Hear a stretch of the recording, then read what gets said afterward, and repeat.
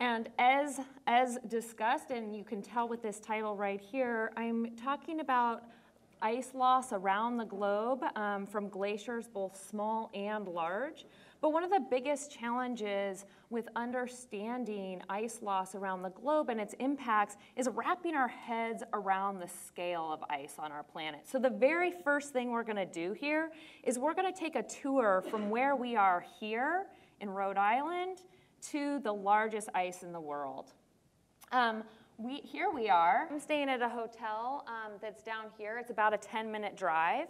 And the thing that I want you to pay attention to as we take this tour is this scale bar down here. So here we're looking at a 2-mile scale bar, and we can see a lot of the region that we're in here, right? So now we're going to start to move to the different places where we have ice on the globe. And one of the first places we're going to move is where we find mountain glaciers. So there are different sizes of ice on the globe. And as a glaciologist, we speak about them with different language. So one of the smallest kinds of ice we talk about are mountain glaciers. So first, we're going to transition here at this scale over to Mount Rainier in Washington. You can see these are all, here's the summit of the peak here, and we have glaciers on all these different sides. So these are glaciers that are on a single mountain, but you can get a sense already that even though these are small, this entire area here that we are looking at would be covered in ice and rock, right? So now we need to continue to zoom out so that we can prepare to look at bigger ice. So moving from 2 miles up to this 13-mile scale, and here we have Mount Rainier, and here is Tacoma here at sea level. So we're starting to get a sense of what we can cover with this kind of scale, and we're going to transition from looking here at Mount Rainier in Washington up to southeast Alaska, where we're looking at an ice cap. So sometimes we hear people talk about ice caps and they mean sea ice on the Arctic Ocean, but ice cap is actually a technical term that we glaciologists use to describe a landscape where we have multiple glaciers that are draining an area of shared ice. So here, this is Columbia Glacier. It's actually retreated about 12 miles since the 1980s from down here out of this picture. But you can get a sense that all of this ice in this area is connected. But in order to see it, once again, we need to zoom out from this 13-mile perspective to this 30-mile perspective. And you're getting a sense of this connected ice cap system with glaciers draining to the north, to the south, and in all directions. So we've moved from small mountain glaciers to larger ice caps that we find in Alaska, the Canadian Arctic, the Himalaya, Patagonia. But we now need to start moving towards the biggest ice on Earth. So we're going to zoom out from this. We're going to keep this scale and move over to the Greenland ice sheet. This glacier here is Jakobshavn Glacier, also known as Surmet-Kugelech in Greenlandic. And there's actually a little town down here. Of course, we can't see it at all on this scale.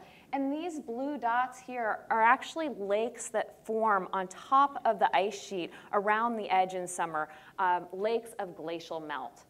But at this 30-mile scale, we're seeing only a very small fraction of the Greenland ice sheet. So we're going to zoom out here to 710 miles, right? A big, huge jump. And you can get a sense that this was the little area we were looking at before. And you can now understand how we're thinking about an ice sheet that's actually sitting on the largest island in the world, with ice caps here in the Canadian Arctic and some mountain glaciers here in Iceland. But this is still not the largest ice in the world. For that, we have to head south to Antarctica. So we're going to take this scale and we're going to move south to Antarctica. Antarctica, you can see, is it's shaped kind of like you're out hitchhiking, and here, like this, right? And this is actually West Antarctica. So we have the West Antarctic ice sheet. These are the trans-Antarctic mountains here, and then the Antarctic Peninsula pointing up here to South America. But again, we're getting only a fraction of what this ice sheet has to show us. And here we have to zoom out to a scale where we're actually capturing the curvature of the Earth in our perspective to capture the Antarctic ice sheet. And we can understand why Antarctica is a continent. All right, so we've now managed to move from small mountain glaciers to larger ice caps to the large ice sheets of the globe, the Greenland and Antarctic ice sheets. And we can understand how these all fit together on the globe. So these in blue are all of our smaller mountain glaciers and ice caps, and then we have the ice sheet in Antarctica and Greenland. But why in the world do we even have these glaciers all over the globe? Why are there glaciers here, almost at the equator? I want to talk briefly about how it is that we make a glacier. So in order to make a glacier, we have to have snow that is sticking around year to year, right? We have to pile down snow here, and then as we warm things up in summer, we have to not lose all of that snow so that it can stick around year after year, building up snow that's becoming more dense and building up glacier ice. And so there are two ingredients that play a role here, temperature and precipitation. On the one hand, we can have places that have fairly high temperatures, and they can sustain glaciers because they have high precipitation also. So here on Mount Rainier, our annual snowfall is about 60 feet per year. So it doesn't matter that the average temperature is 50 degrees Fahrenheit because the summer's just not long enough to melt all of that 60 feet of snow. So we can have glaciers here in pretty warm places, and that's true for our tropical glaciers. And then on the other end of the spectrum, we can have glaciers that occur in places where we have very low precipitation. So this is in Glacier National Park in Montana, my home state, and we get only about 12 feet of snowfall per year. But because we have cold average temperatures, we still can't manage to melt all of that snow. There are places in East Antarctica that are technically a desert, but because the few centimeters of snow that fall each year simply can't melt, we can build up an ice sheet that is miles thick. All right, so we've managed to build these glaciers all over the globe, and you have a sense of kind of the spatial extent of them and how wide these can be. But we don't care quite as much about the area of all of these as we care about the mass, right? It doesn't matter maybe as much that I'm 5'3", it's more that I'm 125 pounds, right? So it's the same with ice. We have to understand its mass, and that requires that we understand not just the area, but the thickness, right? And this is another number that's really hard to wrap our heads around. The center of the Greenland ice sheet, the ice is about 2 miles thick. That's the same as taking 30 statues of Liberty, stacking them all on top of each other from ground to the tip of that torch. The center of the Antarctic ice sheet is more than 3 miles thick. Imagine the next time you go on a community 5K run that you were just spending that entire race running from the bottom of the ice sheet to the top of the ice sheet in a straight line. And then you have a sense of how much ice we have in these locations. So now that we have a sense of how much ice there is, we can take a look at how we're measuring it. But I want to introduce a really important metric. As a glaciologist, the number that we most often use to describe how much ice there is on Earth is the gigaton. This is what a gigaton looks like. A gigaton is 1 trillion tons. Each of these cubes is 1 gigaton. So you can see 1, 2, 3 gigatons here sitting in the middle of downtown Manhattan. And one of these gigatons is about 400,000 Olympic swimming pools of water. So as I move to this next slide and I'm showing you gigaton numbers, you have to start to imagine more swimming pools than you've ever seen in your entire life or ever will, right? And these are the numbers. These are why we can talk about ice around the globe having an impact on an ocean that covers most of our planet. So this is what ice loss has looked like from 1961 up to 2016. This is the cumulative total. And I do want to point out, these are just totals for these areas in orange. So we're not including this interior ice sheet for Greenland or here in Antarctica. I'll add those numbers in a minute. But what you can see really clearly is that we're losing ice all over the globe. There's one area here in the Western Asia where we've actually gained some ice during this period. But that's not particularly surprising because remember, we need temperature and we need precipitation. And as we're raising the global temperature, some places we're getting more precipitation and some places we're getting less. But those places where even as it's warming, we're getting substantially more precipitation, we can actually grow a glacier in warmer temperatures because we have more snow. But at some point, those temperatures are going to keep rising, and that more precipitation is going to become rain instead of snow, and those glaciers are going to start to decline again. That's something, for example, that we saw happen in New Zealand, where earlier in the 21st century, we actually got bigger glaciers for a period of time because we were getting more snow, even as the temperature was rising. But for most glaciers around the world, those rising temperatures are doing them in. So you can get a sense that we have 3,000 gigatons of ice lost from the Alaska region, 1,000 gigatons from the Russian Arctic. And if we add in the Greenland ice sheet, where we just between 2000 and 2016, so I'm cutting out the earlier 40 years between 1960 and 2000, because I'll tell you there wasn't a lot of ice loss during that period of time. And we just look at since 2000, we're up here close to 4,000 gigatons in Greenland, close to 2,000 gigatons in Antarctica. So how do we know this, right? We have these big numbers, but spread all across the globe. Why in the world should you believe what I'm telling you, and how in the world do we know this to be true? Well, there are a whole variety of ways in which we measure land ice. Some of them are pretty low tech. There are glaciers around the world where people have been hiking to those glaciers, measuring where the end of it is, and recording that in a notebook for hundreds of years. So there are some glaciers that we have direct measurements like that over more than 100 years, and that's been really helpful.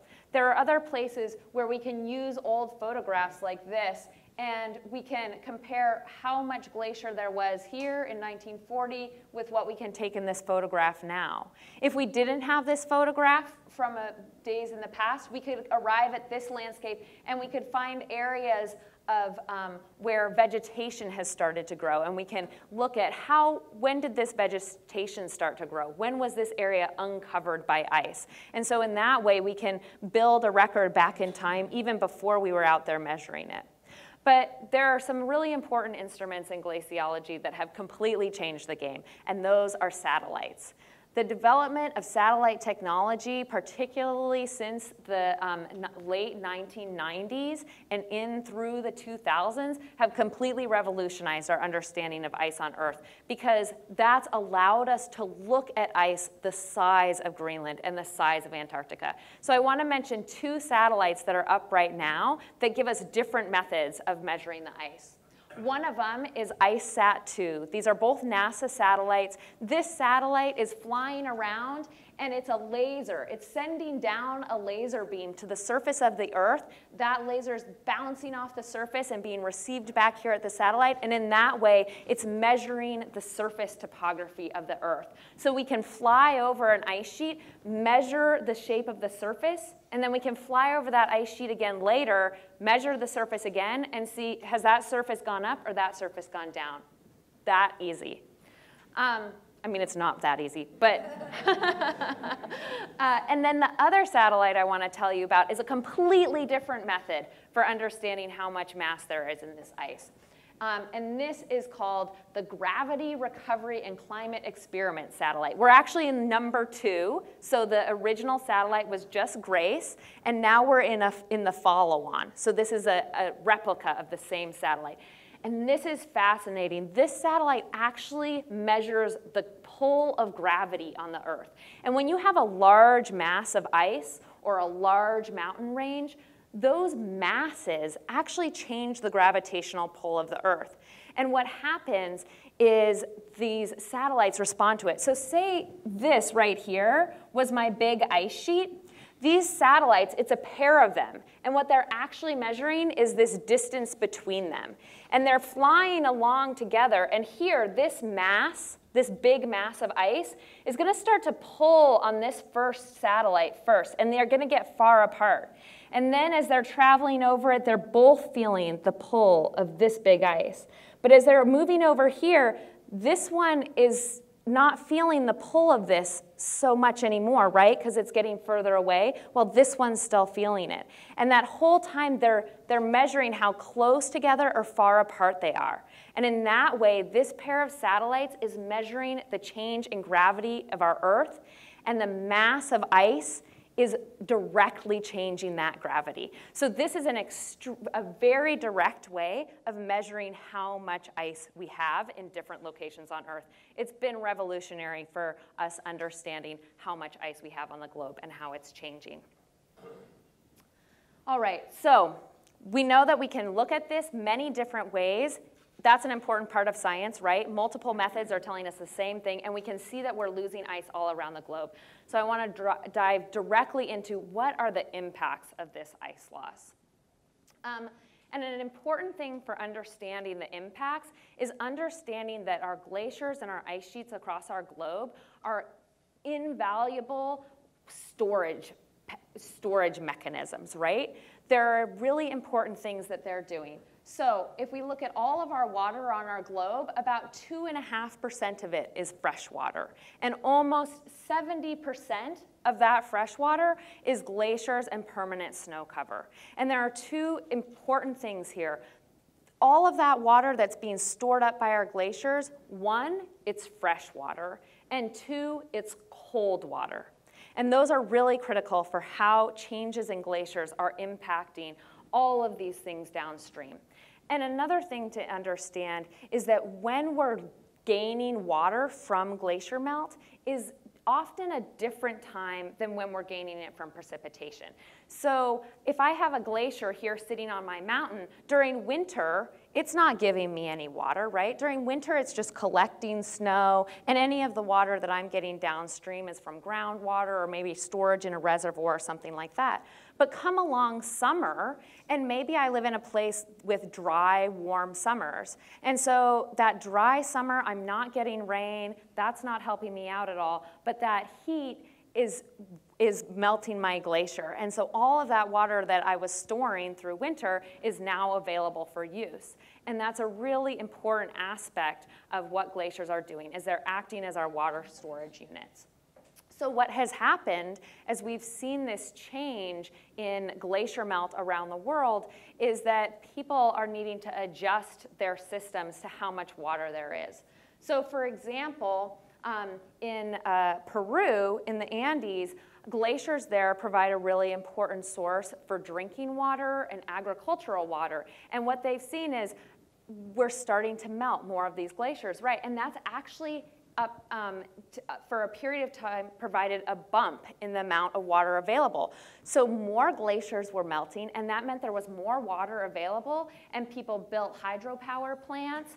People developed agriculture so that they have valuable exports in blueberries and in asparagus from Peru because they have more water available. And they could also have more people moving to these locations because they had more drinking water. But unfortunately, at some point, because we're depending on these glaciers, that bump, as the temperature is rising, we're going to get over that bump. And we're going to say, well, there's not as much glacier area anymore. And so we're going to start to see a decline in that water availability. And recent studies have shown that in the Cordillera Blanca in Peru, 7 of our 9 watersheds there are now starting to see declines in water availability. So there's an adjustment period as more water is available and we're starting to melt those glaciers. And then there's another adjustment period as we're losing those glaciers and that bump disappears. And we start having to deal with increasing declines in water. This is something that you can see happening also really clearly in Asia. And I want to explain this a bit before we're going to look at 3 different pictures that all have this kind of circle on them. And so all of this light blue, that is water available in these water basins from direct precipitation. Both of these other blues are water that is coming from glaciers. The balance melt, that means this is melt that if the glacier was just staying the same size, that's the amount of melt we would get, right? So this is a perfectly fine amount of melt to get from a glacier, and it's not suggesting that there's any change in the glacier size to get it. But this melt over here is actually the imbalance melt, and sorry that got cut off. But that is saying this is extra melt that's coming from these glaciers right now that's not actually being restored in this glacier storage system. So we're borrowing against our future selves in depending on this kind of melt.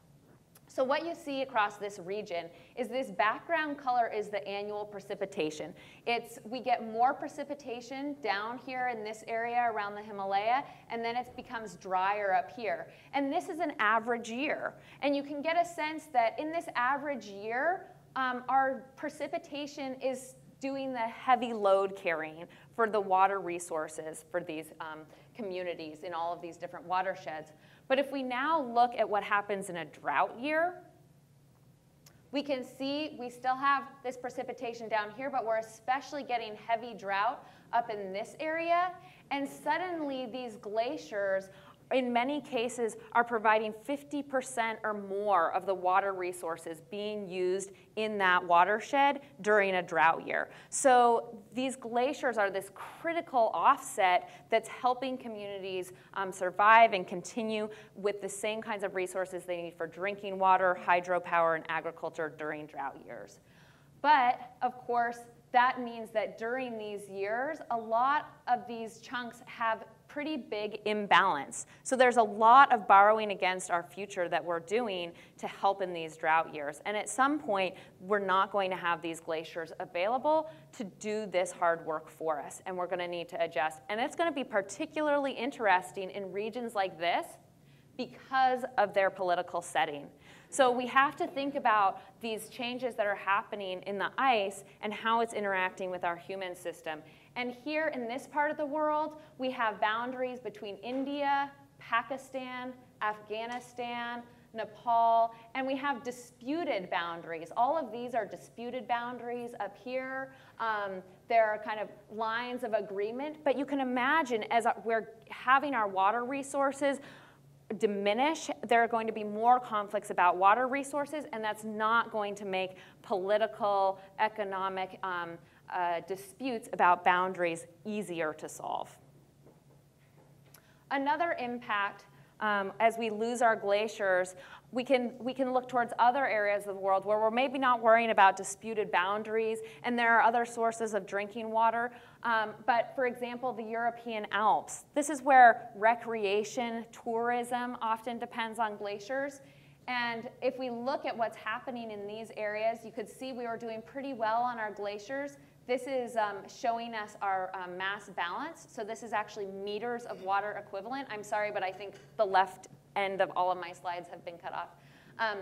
So this is meters of water equivalent. And you can see that here in the late 1980s and into the 1990s, that's where we're really taking this dive in losing our glaciers. And this is me actually standing next to one in Italy. And you can see this is a classic sign of a retreating glacier. We have fresh new melt ponds that are forming, and we've left a lot of rocks around here. And they're simply not the same kind of exciting space to go explore as there was before. So there are places where local economies are impacted in this kind of way, not because of their drinking water sources, but because of what people come and see and do there. This can be true in areas, too, like Glacier National Park. When Glacier National Park was formed in the early 1900s, there were more than 100 glaciers in the park there. Today, there's roughly 24, and there's an expectation that most of those are going to disappear by about 2030. So not only does that mean people can't come and see this, but it also means that there are important impacts for the ecosystem there. In Glacier National Park, Just as I mentioned, not only are these storing fresh water, but they're storing cold water, right? And that cold water is really important for the downstream ecosystem. There are fish and invertebrates that depend on having colder stream temperatures in order to live. And it was that cold water melting during the summer that's helping to keep those stream temperatures cool. And already in Montana, we see places where we're fishing is being shut down on different rivers because water temperatures are becoming too warm, and that's already stressing the fish and the invertebrates in those areas.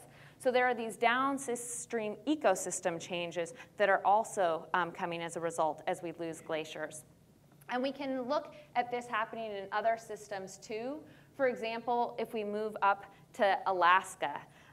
Here we have inland glaciers, and they're melting, entering the Alaska coastal current. About 50% of the fresh water in the Alaska Gulf Coast is coming from glacier melt. That's a pretty substantial number. And not only are glaciers providing fresh, cold water, but as these glaciers move, because that's a key characteristic of a glacier is that it's moving. That's why it's not a permanent snowfield.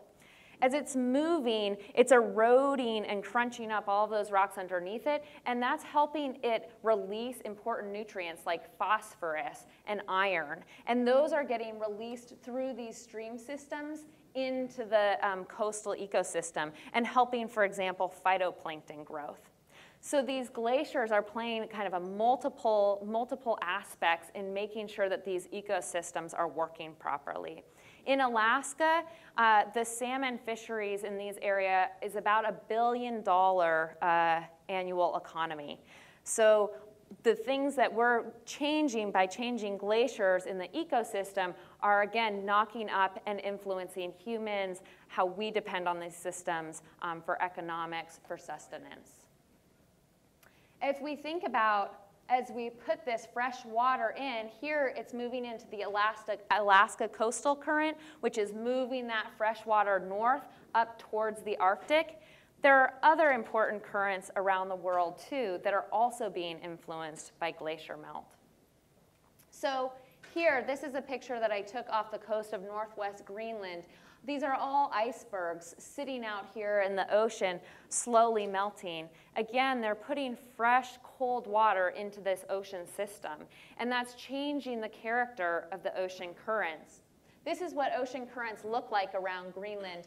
We're bringing up warm, salty water from the Atlantic, and it's coming to meet polar water coming from the Arctic here that wraps around the coast. Well, now, all around the edge here, we're adding fresh water and large quantities of it. And that's actually changing the properties of those currents.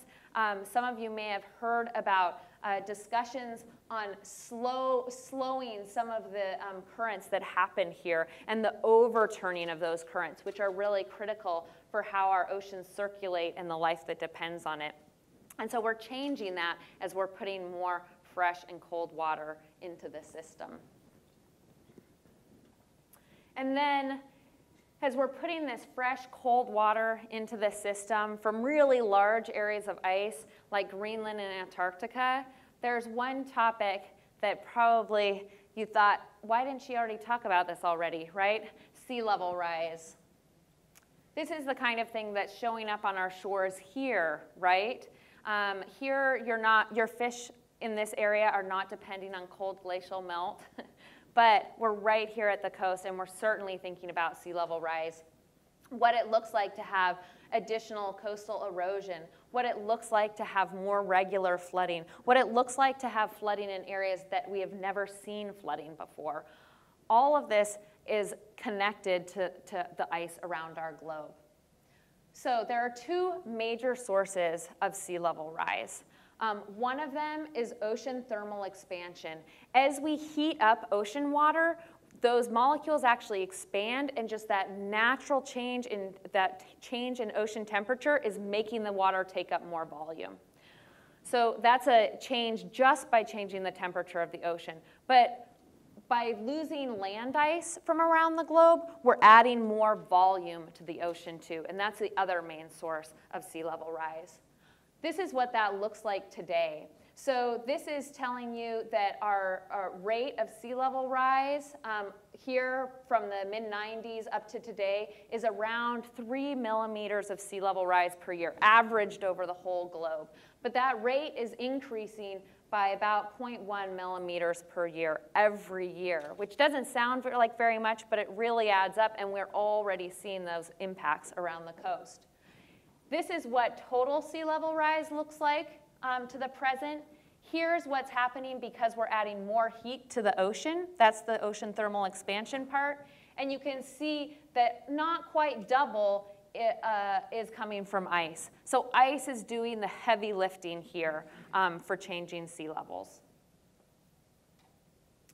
But ice is not created equal around the globe. So these different sources of sea level rise are producing different amounts of input into the ocean, and how much they're going to add to sea level rise into the future also changes. So now we're moving from looking at what's happened to today to what's going to happen into the future. So here we are now. And if we think about what thermal expansion, so adding that heat to the ocean, is going to do for our sea levels into the future, this is meters of sea level. And you can see that we expect by 2100 we're going to have maybe about 0.35 additional meters, so somewhere around an extra foot of sea level rise just from adding that heat to the ocean. And we have this envelope, this range around that number based on how well we understand heat in the future and how it's going to impact the changes in the ocean. And it's relatively well constrained here. Another source are those glaciers and ice caps. And actually, up until today, most of our water that was going into the ocean was coming from those small glaciers and ice caps because they were the most vulnerable and the most sensitive. So we were melting ice in Alaska and the Himalaya and Patagonia and these places first. But there's only so much ice in those places, right? And so what they can do into the future is pretty narrow band because there's just not more ice than that in these small glaciers and ice caps. So we can see that in 2100, somewhere less than 0.2 meters will come from these smaller glaciers and ice caps around the world. And there's not a very big range here because there's just not a very big range in how much ice we have available. But we can now move to that biggest ice on Earth. And this is where numbers become much wider in their range. The Greenland ice sheet has about 6 meters of total sea level rise contained within it. The Antarctic ice sheet has about 60 meters of total sea level rise contained within it. So we're not talking about losing all of these ice sheets, right? These ice sheets are still going to be doing an important job of storing fresh water for us. But there's a lot of potential sea level rise there, and we don't fully understand how these ice sheets change. I was just telling one of the fellows earlier today, in the mid-1990s, glaciologists said, oh, we could go and measure the speed at which the Greenland ice sheet is moving, and we could do it once and our job would be done. Because these big ice sheets change really slowly over hundreds or thousands of years. Well, that was before we started getting these measurements from satellites.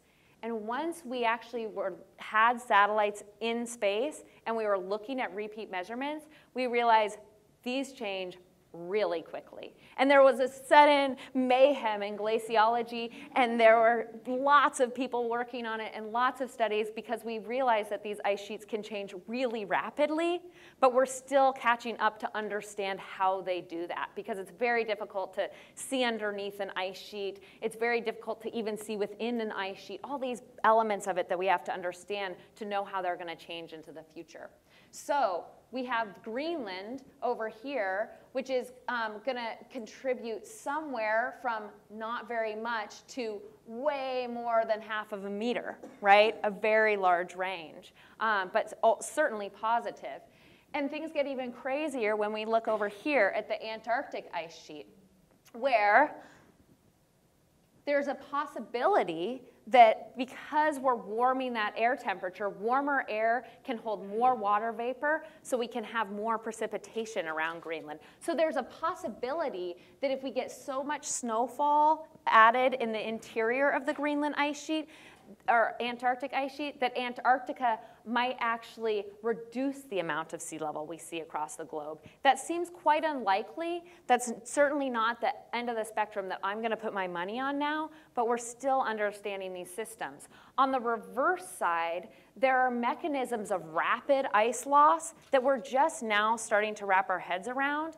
And if some of those mechanisms of rapid ice loss that have to do with warming oceans and how quickly ice can retreat over the topography underneath it, then we can end up with numbers way up here in the well over a meter of sea level rise from Antarctica by 2100. So it's these problems that are really interesting glaciologically right now, because right? If we're here on the coast, we want to be able to plan for when an extra foot of sea level rise is going to arrive at our doorstep, or when an extra 3 feet of sea level rise is going to arrive at our doorstep.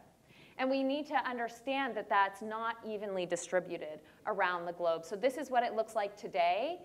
And you can see that there are areas where sea level has gone down and areas where it's gone up. And one of the factors is actually where ice is melting. So if we lose ice from the Greenland ice sheet up here, we're actually going to reduce sea level rise around Greenland. It's exactly the opposite of what you think. And the reason is the same, that mass of ice that was attracting, that was changing the gravity and attracting those satellites towards it because it had a lot of mass, which produced a lot of gravitational pull. If we're losing that mass, we're losing our gravitational pull, and we're raising sea levels far away. So from the Greenland ice sheet, we're raising sea levels far away. And if we lose ice from the Antarctic ice sheet, we're raising sea levels in these places far away. So where our ice is melting is part of the solution of where it is that we're actually going to get sea levels rising. And the result is that many of these mid and lower latitude locations get much more sea level rise than we do at the poles, because that's where we're losing the ice from. All right, so now a whole pile of impacts, but you sitting here, what can you do about it? This is, I think, one of the most important elements. And the thing is that all of these changes happening in glaciers around the world are happening for one fundamental reason, and that is climate change. And we understand climate change well. We understand that it's because we're putting more polluting gases into our atmosphere, and that it's our human activity doing it. So anything that you do personally, within your community, within your family, within your organizations to address climate change is something you're doing to help ensure that we're keeping as much ice on this earth as possible. This is a website that I love from the University of Colorado, and you can go here and they provide information on actions that you can take in a wide variety of different aspects. So for example, I pay a small amount extra to my electric company so that all my electricity comes from wind instead of coal. I live in Montana, which is a fossil fuel heavy state. I eat a bit more vegetarian food than I eat meat these days. I try not to travel as much, so it's a pretty special thing for me to have decided to come here so that I could speak to all of you. And I try not to say yes to all of those because I got on a plane and traveled a long way, right? But the most important thing that I think that you can do is absolutely free. It only requires talking, writing, speaking up, and that's communication. And I want to highlight one reason that I especially think this is so important for all of you to do, and I'm going to tell you a story about some of my attempts at communication.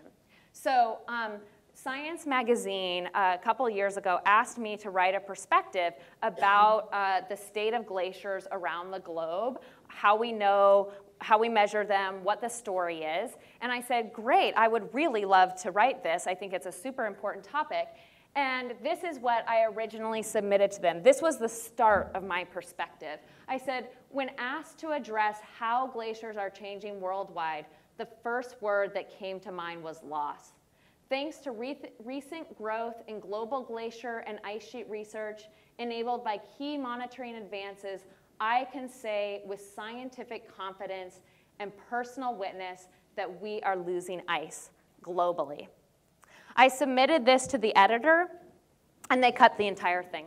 They said, we can't have any of this. Look, you use the word I in doing this. There's actually never been a perspective written in Science magazine that includes the word I. Because as a scientist, my job is to suss out the facts about the world and to provide you with solid information that has kind of like global consequence. Not to tell you my story about how I feel or emotions that I have or things that I've seen personally.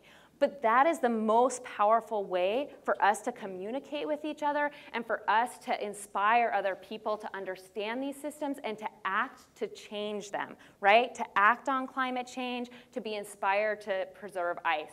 And so all of you need to be doing the communication and using I stories and talking about the things that you've learned, talking about solutions you've learned about and that you are using, because there are limits to how I can tell this story as a scientist. And at some point, we have to pass off this scientific information to all of you and have you share it with your families and your friends and your communities. So that's what I'm hoping all of you will do after today. That's it. Thank you.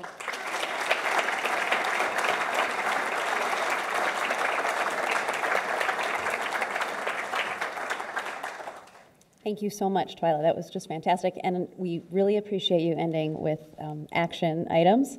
So I just want to remind everyone again that we're recording this for the Public's Radio, our media partner, and therefore we have Sean and Aaron here who are carrying around microphones. When you raise your hand to ask a question, please be sure to hold the mic right up to your mouth so we can hear you. Right back there.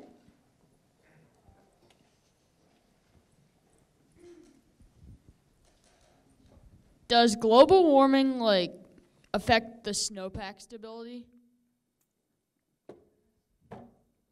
Yeah, it does. Actually, I love that you brought that out. I just had a similar chat with one of the fellows today, because one of the things that happen as you're raising temperatures is more often the precipitation falls as rain instead of as snow, right? So we can have more instances of having rain on snow events. And when you put rain on top of snow, it really destabilizes it, and you're more likely to have avalanches. You're also more likely to lose your snowpack earlier on in the season.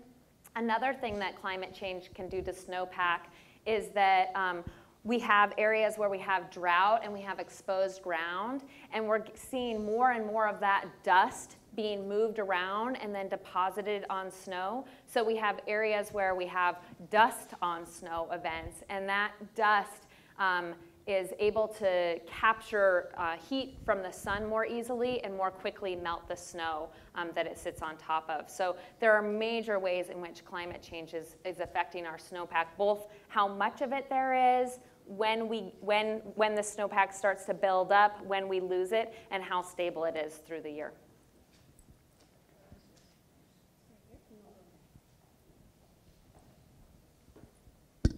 You showed a slide of the interaction of the Gulf Stream with all of the water coming down from the north. I'd like you to comment perhaps on what happens when the Gulf Stream shuts off. Does that improve our situation, or and therefore make all of Europe back into a little ice age or into a real ice age? Or is it lead to greater ice loss in the Arctic? Well, first I want to say that there's not any evidence that in any short-term period, decadal, probably even kind of a couple centuries, that we would shut down the Gulf Stream. We see evidence for some slowing of some of those currents there, but not of this shutdown. But I would say, as we see changes in that system, all of the changes in the Earth system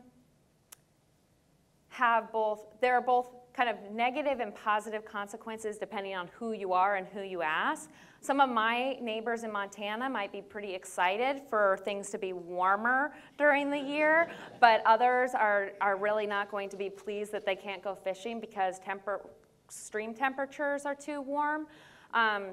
But because we as humans have really taken over the planet during the last 10,000 years, a period of relative stability, any of these ways in which we're dramatically changing the system we depend on is more likely to cause problems for humans and for the plants and animals that we depend on.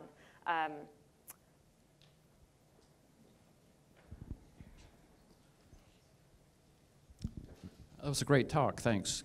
Can you add something about the effects of sea ice loss? Yeah, the effects of sea ice loss are wide-ranging. So it's important, first I want everyone to understand some critical differences. So sea ice is not ever affecting sea level, right? So we have, for example, the Arctic Ocean in the north, and we're forming sea ice at the surface of that ocean each winter. We're melting most of it during the summer.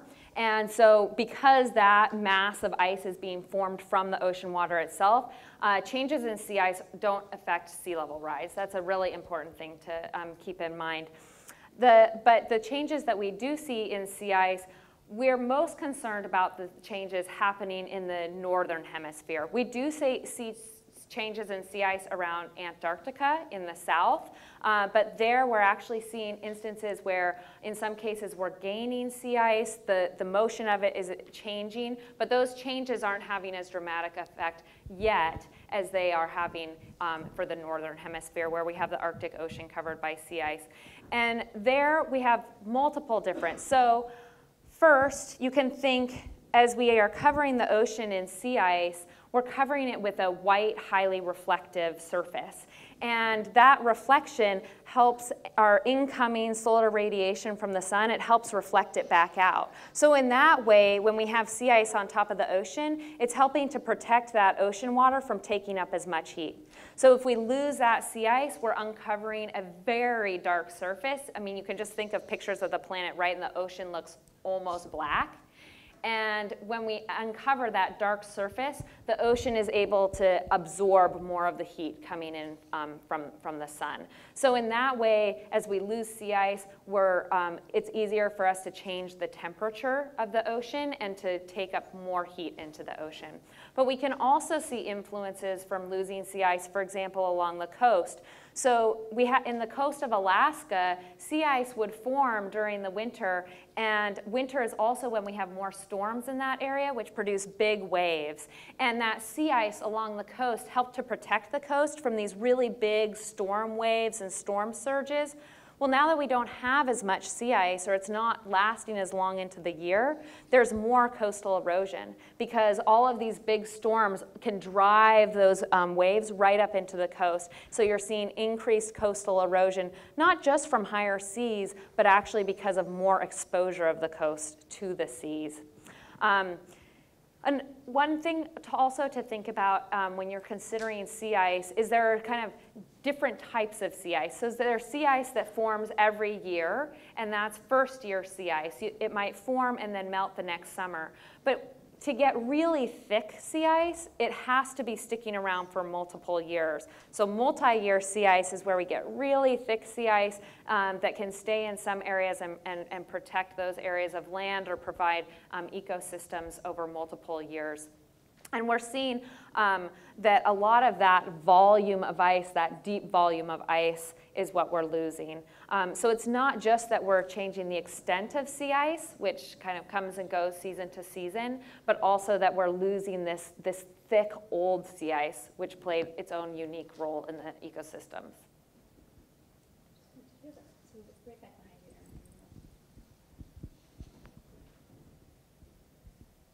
Hi, thank you very much. Your presentation was so clear. I've heard this alarming phrase that Greenland is in irreversible decline, and I was wondering if you might be able to comment on that, please. And also, I did read somewhere, I thought that there's a fear of that for West Antarctica as well. Thank you. Yeah, that's a really important topic when we think about land ice. And I don't have good news for you. When we think about the land ice in the Earth system, glaciers respond to warming over many years. So the changes that we've already made as far as putting greenhouse gases into the atmosphere, that warming is going to be influencing our loss of land ice for the next several decades. At least. So even if today we stopped putting greenhouse gases into the atmosphere, we would still see continued loss of land ice into the future because of this slower response for these very big systems of land ice. And unfortunately, we would consider the vast majority of those to be irreversible on important human timescales. So the decisions, the changes that we make in this system over just the next decade or two will be influencing how much ice loss we have in 200, 300, 400 years, and actually for millennia after that. When it comes to thinking about, for example, West Antarctica, so here again we have our Antarctic continent, and West Antarctica is this section over here. Most of this section here, East Antarctica, is sitting on fairly high ground underneath it. But West Antarctica here, it's kind of like it sits in a big bathtub shape of ground. So the ice sits directly on the ground underneath it, but that ground is actually under sea level.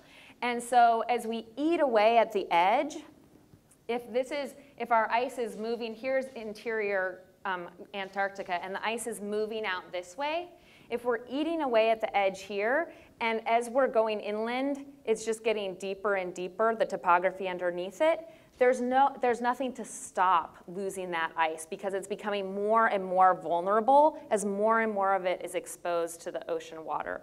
So that shape of the topography underneath the West Antarctic ice sheet is why we are so concerned with what's happening there.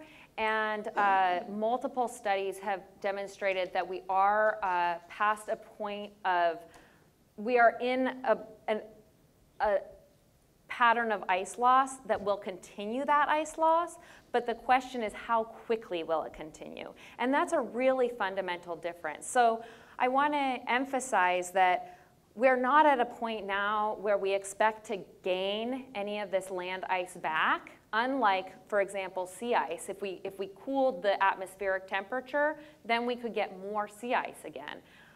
But we don't expect to gain any land ice. But the rate at which we lose our land ice is really critical to how well we can adapt to it and how well plants and animals can adapt to it. So at this point, our goal is to slow our loss of land ice, not to be stopping it or gaining land ice.